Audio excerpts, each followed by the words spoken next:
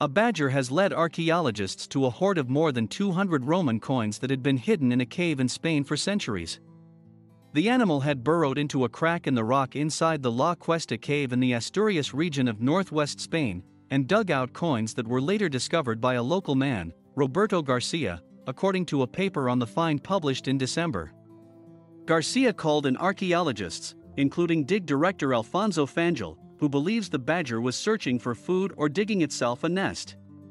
When we arrived, we found the hole that led to the badger's nest, and the ground around it full of coins, Fanjul told CNN on Monday, adding that more than 90 coins had been dug up by the badger.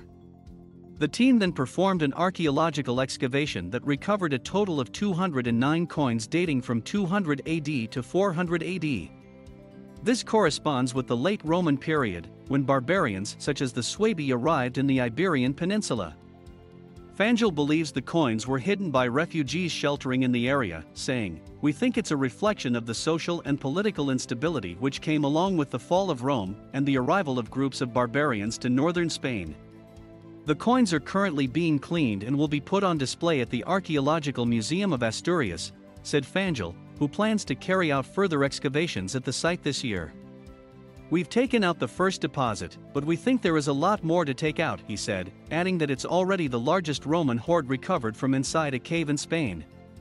"It's a unique moment that you dream about from a young age," Fanjul said.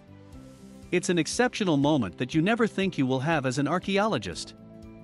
Fanjul believes further excavations will improve our understanding of the fall of the Roman Empire and the rise of the medieval kingdoms of northern Spain. "We think it's an ideal site to learn more about the people that were living through this transition," he said.